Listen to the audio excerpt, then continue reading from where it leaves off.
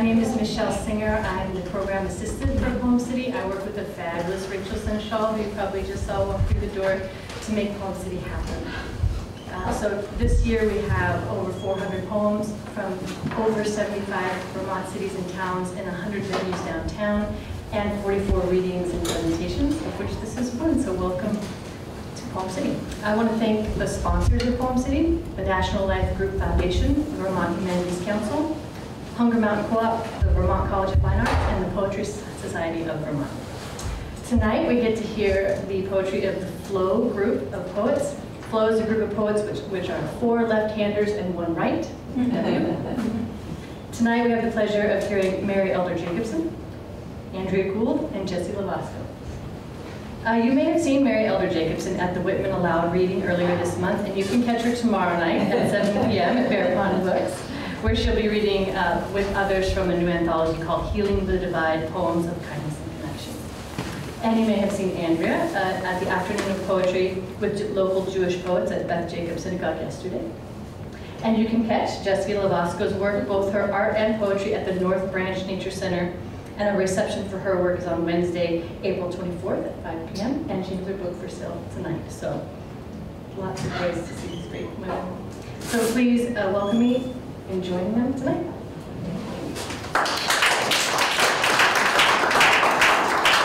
Thank you, Michelle, and thank you, Rachel, for all that you have done to make Poem City what it is.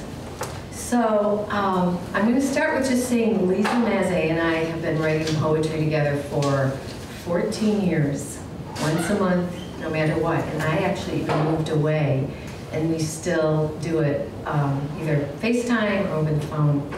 But after about 10 years, we decided, or I decided, let's extend this. Let's bring in some more people to get some more feedback on our work and do more exercises, get other perspectives. So I invited Susie Atwood, Mary Jacobson, Andrea Gould. And our first exercise that we did when we were sitting down at the table, I realized I was finished first, and I looked around and they're all writing with their left hand. Oh my gosh, this is so weird. So when they were done, I said, I don't know if you all know this, but you're all left-handers and I'm the only right-handed one, so why don't we call our group 4 left, 1 right, but WRIT. So then we decided the acronym FLOW, and that's where that came from. So I'm going to read Lisa's poems tonight. She is on a family trip to Greece, and I have the honor of reading her work. So the first poem is On Purpose, and it's an experience she had while walking. We were walking together, I guess. This is what she told me, and it was slippery and icy, but something that I said made her feel like she could, it was a metaphor for no matter what the challenge was, she could still move forward. It's called On Purpose. Put my glasses on. Everywhere, snow decorates branches with delicate lace, muddles the edge between field and forest, sepia as a Charlie Chaplin reel.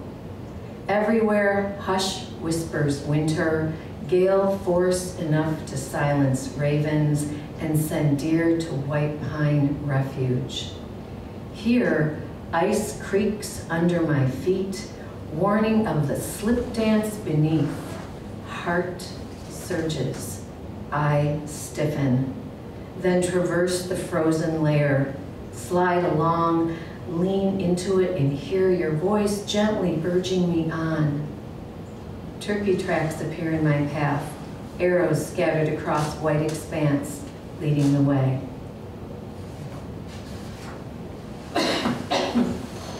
And the next one is called Speeding, and she actually got a ticket while she was so enamored with the spring outburst of color and chartreuse, and she wasn't paying attention to the speedometer. Speeding. Like a priest hidden in his confessional, he waits, Stunned out of my morning reverie, I see the blue lights flashing and I know they are for me. I pull over.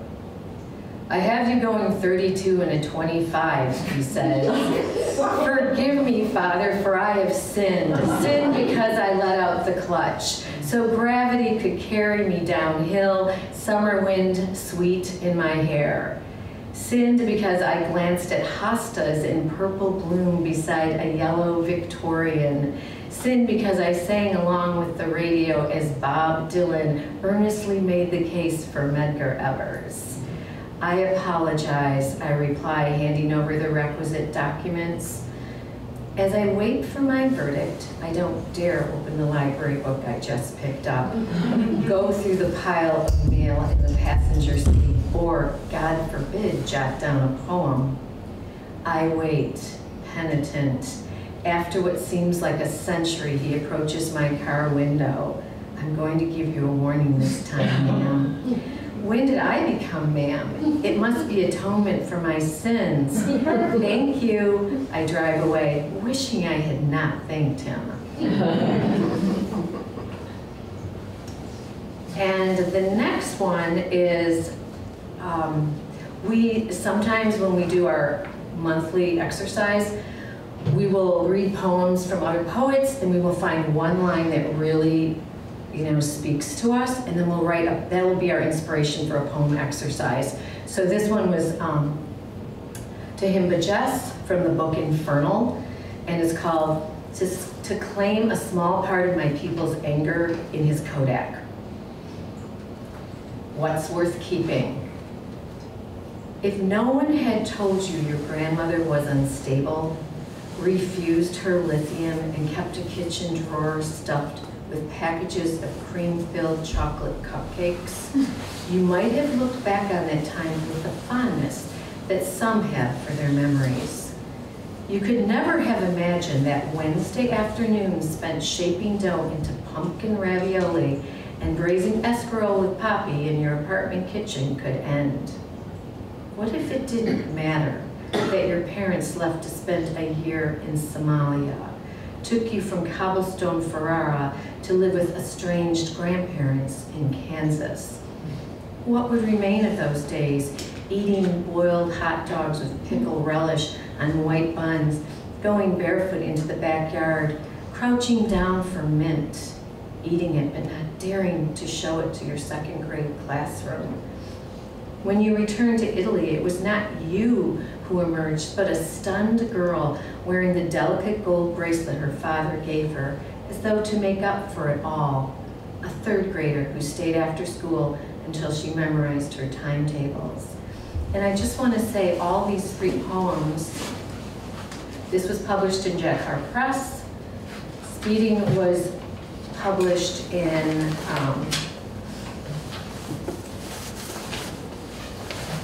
Landia Press, and On Purpose was published in Postcard Poems. So now, our next reader will be Mary Elder Jacobson, and she is a very thoughtful, talented, and dedicated word crafter and poet. And sometimes she even sits on her bed at night with her computer and all her research source books scattered about her like children, and she crafts her poems that way. I always thought that was really cool that she does that. So she's, as Michelle said, she's in several of the Poem City events this year, and she is published in the Remembered Arts Journal, Cold Mountain Review, and the Green Mountain Review, to name a few. Please welcome Mary Jacobson.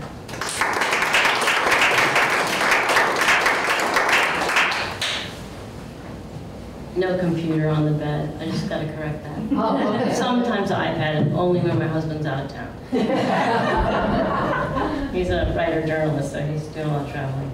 And then the bed is filled with books. So we're having this weird musical introductions today because Susan Atwood also couldn't be here.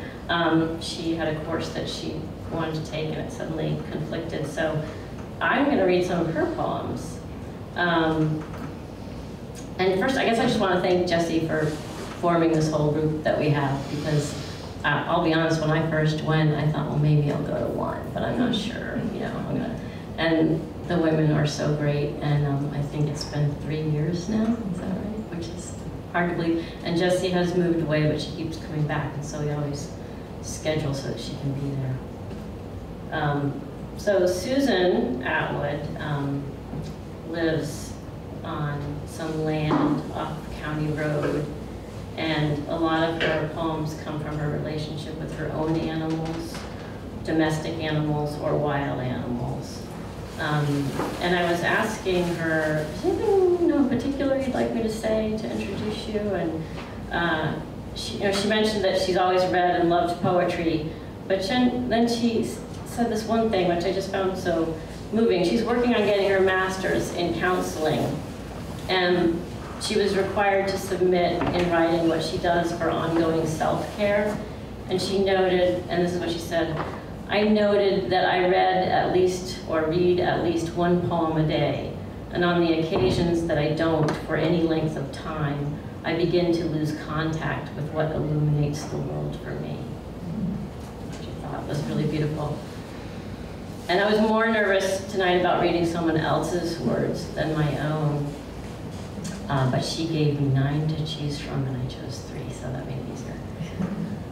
Speaking of animals, her first poem that I'm going to read is called The Fate of Roosters, and it begins with the word parajito, which is Spanish for little bird. Can you guys hear me all right? Parajito emerged splendid from among the downy chicks, a feathered tapestry, gilt, teal, blue, and cinnamon, a fiery crown of red.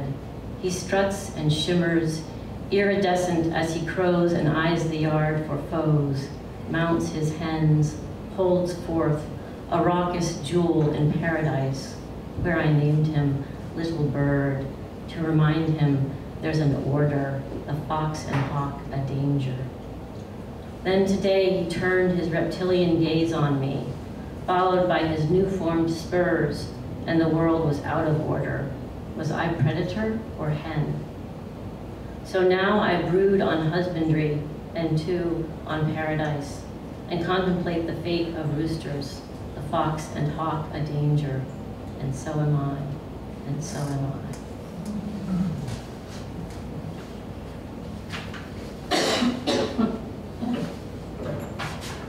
This one I chose because it's where we hopefully are. It's called Winter's End.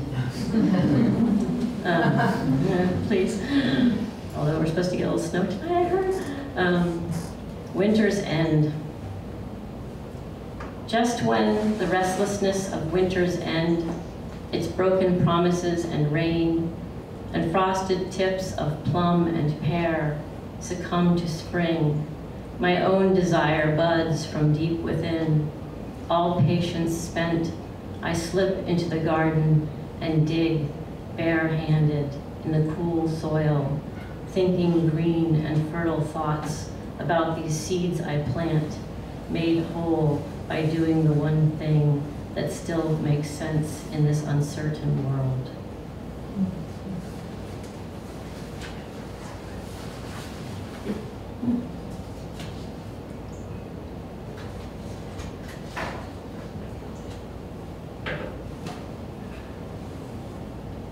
This poem is called Openings.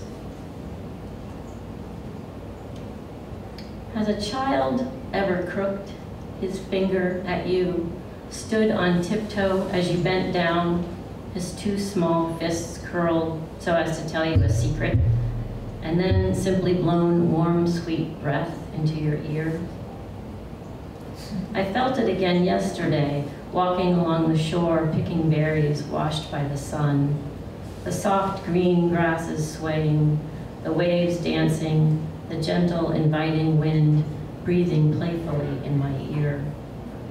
And back home, in a large jar on my desk, I studied a pupating moth who only last week was a big, fat, green caterpillar, now still, leaf bundled, tucked into its private moment of change.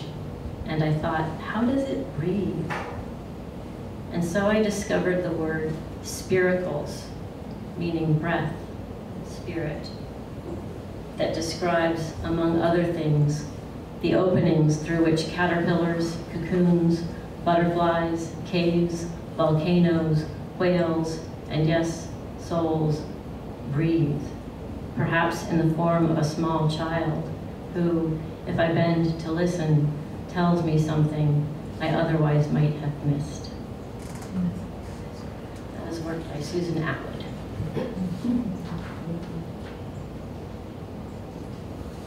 She is working on getting a master's in counseling right now.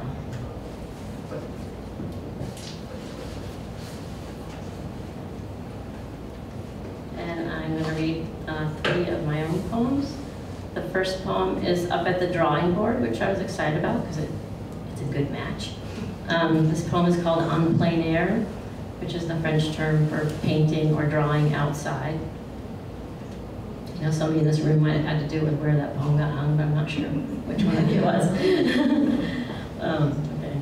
I have an art background, and then in the fall I was trying to get revved up again and do more drawing, and so I took a class with Susan Sawyer at the Studio Place Arts, and it was a great way to spend the dark November evenings. Anyway, this poem kind of came out of that and out of a field near my house.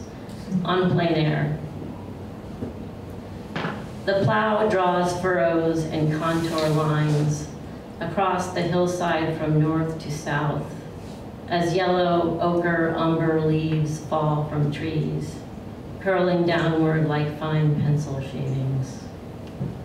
And sun, lost in her own gradation studies, sets down her graphite marks in varying degrees, dark, then darker, darker still, until long shadows stretch from ridgeline trees to cut the fields with cross-hatched strokes that limb from west to east at end of day, to highlight furrows in such enviable ways the artist only dreams of mimicking one day.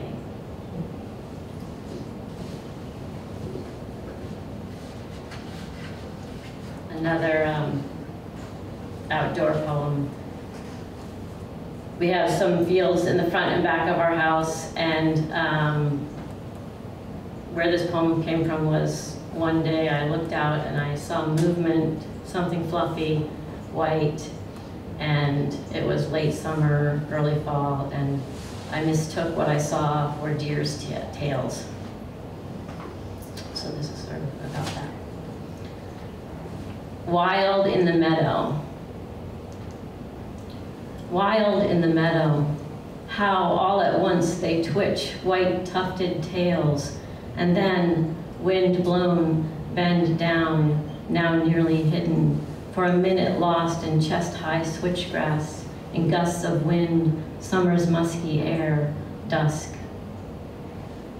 I've grown to think each year of this as ours, this perennial herd, neither ruminant nor ungulate this herd, and yet how like them, to keep returning, to let me witness how in our field they stretch and nudge and nose about, rise up, grow wild, grow tame, hold still, lie down again, and every time my surprise is less what they are not or are than who I am, become, will be among them. How knowing from deciphering this is to watch myself, grown lost in this to-do of Queen Anne's lace. To stand again, startled here by every breath, to stare and stare, to wait and see each year how they've come back, how wild, how they scatter. And that poem is going to be in an online journal called the Remembered Arts Journal, I'm told June 1st. It's a really great journal for anybody who's starting to submit things. I think the woman is very responsive, and they are really great at, seems like they publish sort of people from all walks of life or levels of writing, and let you kind of define who you are. And they have themes, and they had a theme that was weeds. So I thought, well, I don't know. So I sent that one, and she chose that one. And my last poem, my writing group has not heard yet, but I think I'll bring it to the next. So you guys can all be my writing group tonight. And if you hear anything and you're like, what the heck was that? Or, you know, this could be clearer or something, you can tell me. So this is called the CSEA of Poetry. And it's for Elizabeth Spires, who was my first writing teacher in the first writing workshop I ever took, which was my last semester of my senior year of college. And I'm still in touch with her. And in fact, I think she's the only female teacher I've ever had for writing poetry. There is a beautiful poem called First Lesson by a poet named Philip Booth, which is a poem of reassurance and encouragement to a daughter. And it has a sort of teaching how to swim kind of metaphor about it. So I use a little epigraph from that for this poem that is about receiving encouragement in poetry. So the epigraph is from First Lesson by Philip Booth. Lie gently and wide to the light year stars, lie back and the sea will hold you.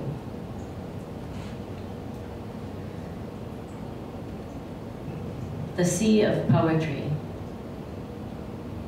Its sparkle catches my eye. Can I, may I go closer? You stood nearby. I could hear your voice. The breezes blew in and whispered, we're sweet, we're salt. The waves rolled in and lessened to not intimidate. And then the words you said to me, yes, you may. I tiptoed into the shallows. I wanted to stay. Poetry lapped my toes.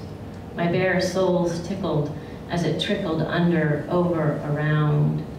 I wriggled in that same spot, amazed. I was sinking in as the lap, lap, lapping kept happening then. Later on, I'm wading in, no deeper than my knees. I splash and sing, it's all ring around the rosy. Soon, I'm in up to my waist. I can see over most waves, can swim some, can stand and wave to shore. I lie back and float, look up, let go, take in sun and clouds, the sky, all it holds. I bob up and down. I think how I'm held too. Out here in the deep, I am something to see. I can touch the sea floor and still float free. I can see that I'm the buoy I'm now swimming to.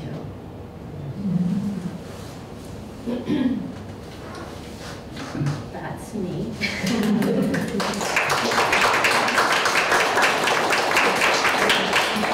And now, Andrea Gould is gonna read you some of her poems. And I was thinking about introducing Andrea, and I actually thought that Queen Anne's lace was the perfect kind of metaphor because, you know, Queen Anne's lace is Queen Anne's lace or it's wild carrot, and so it's either very beautiful and decorous and grace-filled, and it's also very rooted and earthy.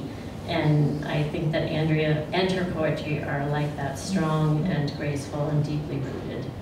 And she comes from a background of poetry support. Her husband and her father-in-law are poets, and I believe it's mutual support among them. And I've really enjoyed getting to know the wide scope of her poetry as much as the details of her rich life. And when I read the Walt Whitman recently, there was a little phrase in it that made me think, Andrea's very humble and modest. She says she's a beginner. But Walt Whitman, in one part of Song of Myself, he refers to himself as a novice beginning, yet experient of myriads of seasons. Here's Andrea Gould.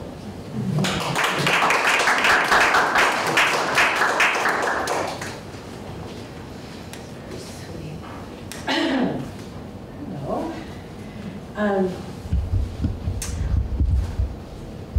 going to start with the poem that I have that's in Poem City is at number 9 Boutique. So I'm going to start with that one. So if you want to go look at it, you can read it again. This one is called For David. 1950 to 2012. You offered me sushi like an exotic bouquet, taught me to sit Seiza style on a tatami mat and balance smooth black chopsticks between thumb and forefinger. You were cubes of rosy tuna, dipped in shiru, mixed with green mustard. You were hot sake, sipped from a small porcelain cup. You were jellied fish eggs, orange as marigolds, glistening like jewels, sweet, salty, slippery. You were a shoji screen, rice paper, framed by a lattice of bamboo, hiding your interior spaces, mysterious as our brief marriage, until I read your obituary years later, survived by partner Brad.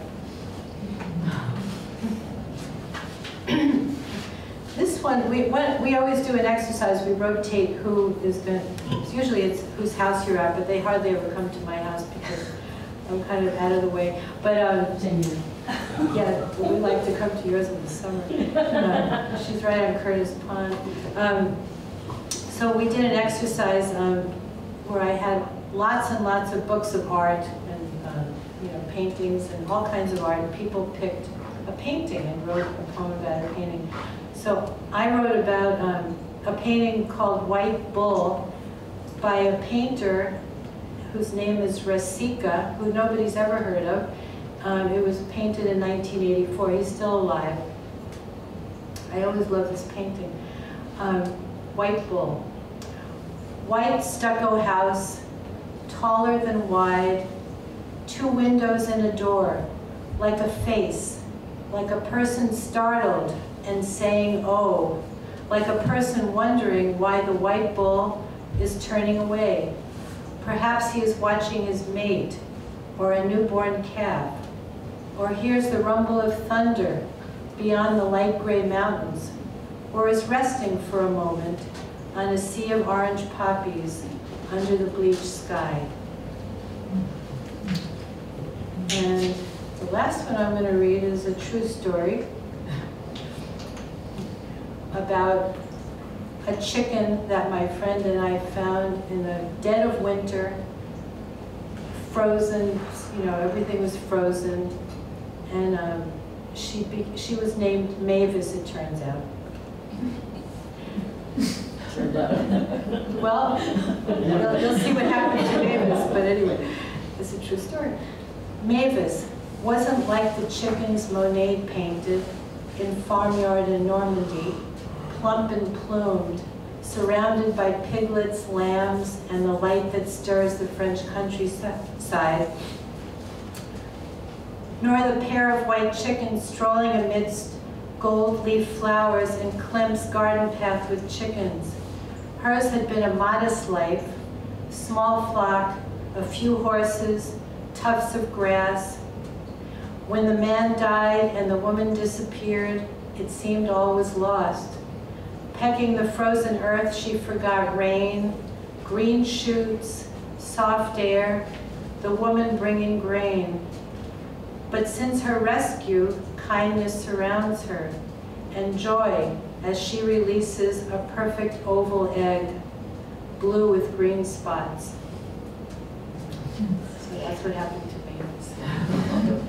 Thank you.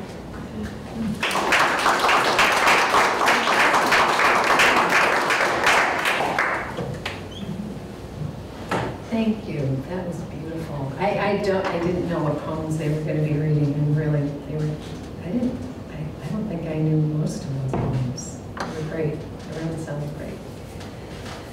So I'm going to be reading from my very first book, Imprinting Waves. It comes without the yellow tags, but by Red Wolf Journal. It's published by Red Wolf Journal. Well, we can add yellow tags if you want to pay. Yes. So I'm going to start my first poem.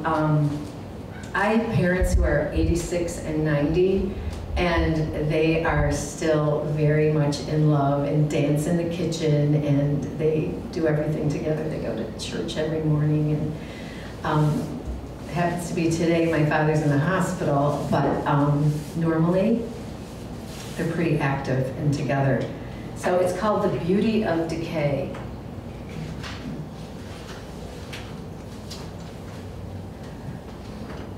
I notice the small changes in my aging parents. They laugh at each other. One can't find his hearing aid, the other can't bend down to tie her shoe. I see the change in the number of lines on their faces. They realize they are fading. Walking on back roads as the autumn sunlight fades, everything is burgundy, dark green, and gold.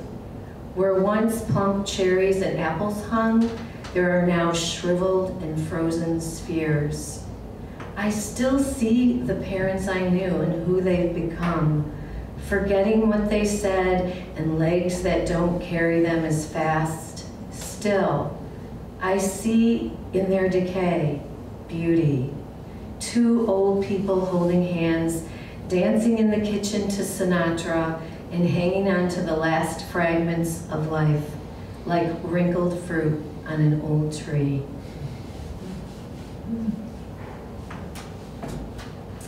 And I'm still on my father. He is a daily communicant. He goes to church every day. And Jody Gladding occasionally will edit my poems, and she goes, "Is this true?" Once you hear this poem, you will might guess the same thing. The Light Keeper. My father grows old in his practice of kneeling each morning to pray.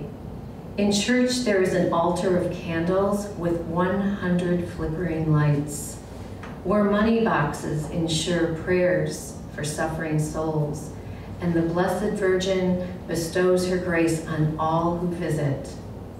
When candles melt down to the bottom of the brown votive glass, he slides them into his pocket to take home, sets them on the table for the night, then refreshes them with new white wax and wick. He returns them the next day so more intentions can be offered. Then, while neighbors sleep, he walks the streets in search of burned-out lamps, twisting and turning the bulbs, replacing them with new ones, tending to diminishing light in all the dark corners.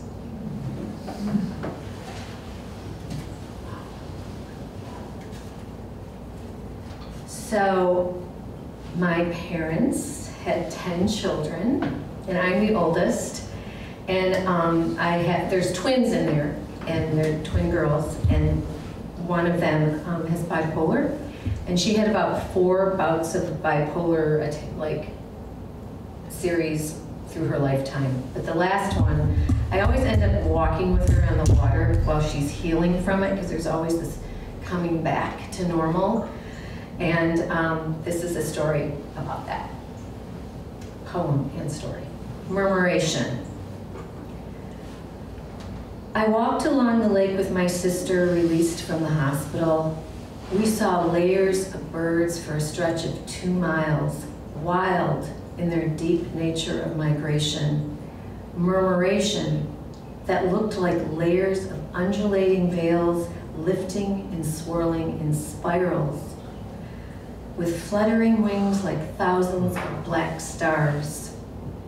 I took her hand and we walked closer to the shore, struck by their grace on open air, the vast sky blowing soft winds through their winter dance.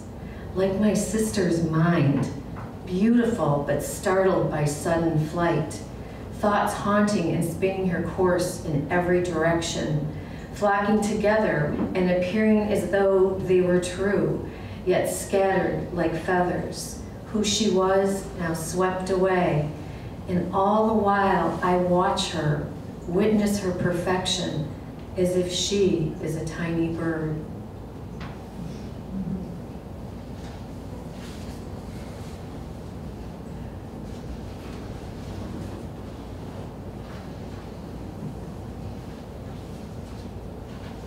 So In that house of 10 children, as I was growing up, especially as a teen, I had to find ways to have time to myself, and this poem kind of speaks to that.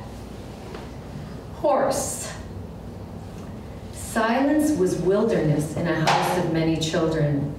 I ran like a wild horse with the sound of ocean waves crashing against the shore. I locked my bedroom door and sat in my closet writing. Pen and paper, my bow and arrow. I was inspired by the only landscape I knew, the open page. Found myself bareback, exuberant, galloping over the inner worlds of thought, shaping them into words on paper, gathering them into a corral of poems.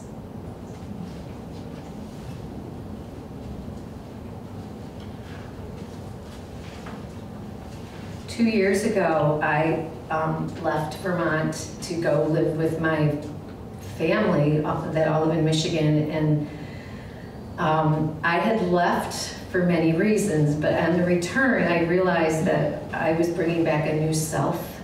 After 20 years of being here, not with family, parts of myself came alive that I didn't know how I was going to introduce that to them, but I created a poem called Authentic Reintegration of the Wild and Sacred. There is no acronym for this phrase. Nothing short describes dying to self. I'll carry wild roots from an oak, drag them 700 miles in bare feet, and watch my soul's blister, my hair dread in 4 directions. I will carry a sack of sticks and stones, chant sounds of coyote and owl.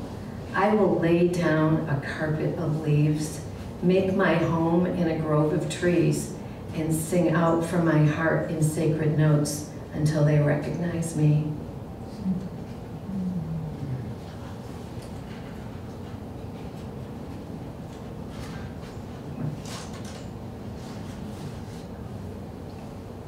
So my daughter married a man from Vermont, and his mother and I have become very good friends.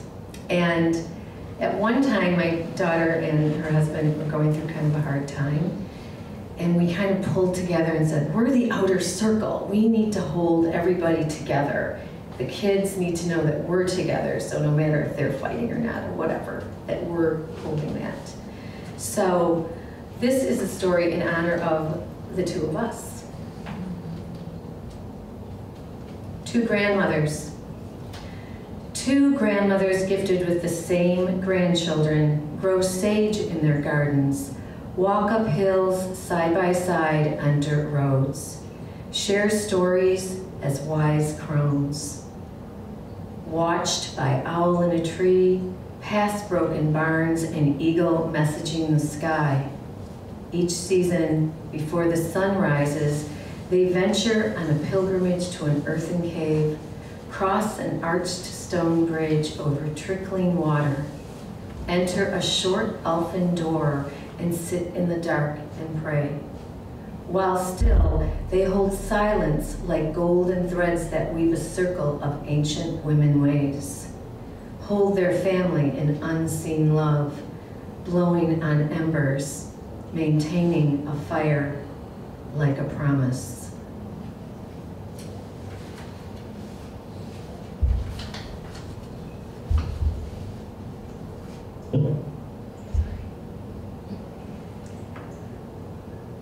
I've been fortunate to be at my daughter's birth and at one of my daughter-in-law's birth, and the other daughter-in-law I wasn't at, but I noticed something, and that was how when the baby cried, how it alerted her, and I started thinking about how each baby's cry is so specialized to that mother's hearing. Like, not everyone else hears it in the same way. So I wrote a poem about that. A mother's harp. A mother knows her baby's cry. It's deeply instinctual. The note that child strikes, high or low, sounds upon the harp of the heart, waking her from dreams, closing the phone conversation, pulling her away from the stove to care and nourish. Only that note fixes itself inside that mother, so that even in a nursery of 20 screaming babies, not an A nor a C, but a D flat plucks the perfect string.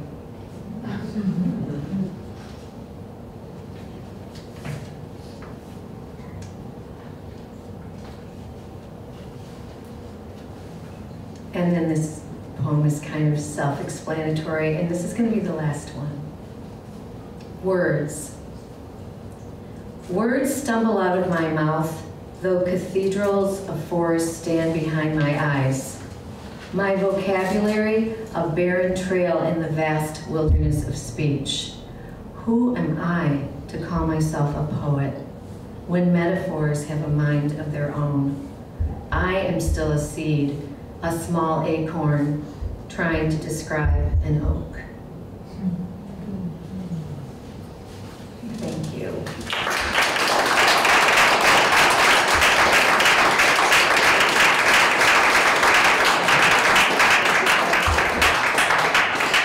And thank you all for coming. If you have any questions, we'd love to hear about our poetry group and how we work, and if you want to come up with me. If they have questions. Does anyone have any questions or anything about? I know how you work. You'd like to, yeah, okay, well, Take it, Jesse. okay, but anyone else can add? Put it on the phone. So we meet monthly, and each person that we host in different homes, and whatever person is hosting usually is the person that facilitates. And we have different exercises, all different kinds. It's been very eclectic. It's kind of great because you wouldn't get that kind of challenge, I don't think, if you're just doing it on your own, because everyone looks for something a little special. And we do that for about a half hour, 10-minute writings. And then we bring poems that we've been working on, and each person gets a turn to read their poem, and then we go around and critique. Some have a lot to say about what they think might need to change, and others don't. It's great. Everyone has different expertise too. Yeah. So that's what we do. Yeah. Yes. I want tonight, each of you explained some of your poem or about that, but when you first read your poem to your group, do you do that as well, or just kind of just read it and just see what they then have to say about it? Yeah, we don't usually we just read it, but sometimes somebody will say, I want to hear anything you have to say, or they might say, I'm just wondering if this makes sense, or, but usually it's sort of a cold read, but then after the author reads it, then usually before we talk about it, someone will say, can I read it? And another person reads it out loud. And so you sort of hear it twice, because we don't read them ahead of time, which has pros and cons. And yeah, so. And that's an important part I missed. Yeah. But reading, like read it when once I have a and- chance to read the person's poem out loud, I really like to go into it because it helps me hear it again. Yeah. And then after, we always end up talking about, well, I was thinking of this, or whatever. Like you do end up sort of. Do you want to add anything to that? Usually we give some back history to where the poem came from, and and the meaning of it, or the emotional connection of some kind. Yeah. Anyone else? Yes. Is there a prompt that you've used that you felt like was a really good prompt? Like everybody really got something out of that prompt? Oh, yeah. Gosh, can I remember a particular one? The one you just did, The one, oh, that was great. what is that book called again? Land, help me. What the words was? Yeah, I brought a book that Susie gave me. Shoot. Okay, it's so this book was a bestseller. Oh, Robert McFarlane. Robert McFarlane, Landforms, or something like that. Anyways, the really interesting interesting thing about his work is that there's a glossary after each chapter. And say it's on mountains. It will show Gaelic, British, all these different nationalities of how they would say just the word for pond, the different ways they express pond, or the way water just happens to bend around a rock, or you know how we might have one word for flow, or you know, there's so many other ways, but the words are almost made up by how they sound to the person who wrote them. And so we ended up writing poems with words we made up, and they were amazing. Mary's was hysterical, but they were amazing poems that came out of making up words. Like, here's a phrase, exilic sky. That was a icy blue sky, was exilic. That's how it felt, and that's the word that came out of that. That's an example. So that was kind of Great example. Yeah, it was fun to do. Let's have a question. Did you, Ellen? Hey, I'm curious in terms of the flow month to month, how often do the poems that you all bring in end up being ones that grew from the prompts? Or how often do you then bring back a revised version of a poem that the group had discussed? We've been talking about that we should bring back poems. We haven't done that much at all. I think a couple times people have brought back a revision. But often people revise what they did bring to workshop. And I don't know how much. And some just send them into publishing houses and get published. Because I am like, we'll see it in class in group, and then, oh my gosh, you published that? That's awesome. You know, sometimes it just hops, it just goes. But it is a good exercise to bring it back. Yeah. I usually, from the prompt, I usually write an actual poem, and I spend the whole month, and then I work on it for a long time. You know, so I mean, I do it a lot. I find that the prompt usually leads me to something. Yes. It might not be the thing I know. It might be a line. It might just make my mind think about a topic that I hadn't thought about. We've got a lot of fun things with, like, I brought in a bunch of little figurines, like children's toys and little animals that I had, and this was also based on a book of acrostic poems, and we all could just, I think, touching something. So you could pick up the cow or pick up the fish and then write an acrostic poem. And I'm a fan of, I like a little bit of poems, so I'm always throwing that on these guys. Like, I did a quatrain one. It's just write a quatrain. Just maybe you have an AV rhyme scheme or something like that. Pantun, we do. What's the one that Lisa did? That was the very unusual one. It was Oh, a guzzle. Guzzle. I might read a guzzle tomorrow night. Yeah, Lisa did a guzzle about bread, and it got published. It was really amazing. It was like really amazing. A guzzle, if you want to know. I just wanted to say that. It sounds different than it is. It's Ghazal. And it's a Persian or earlier or Arabic form. And it's a poem written using couplets that can kind of be any length. So, you know, stanzas of 2 lines. And the first couplet, the last word of each line is the same word. And then each couplet after that, the second line ends with that word.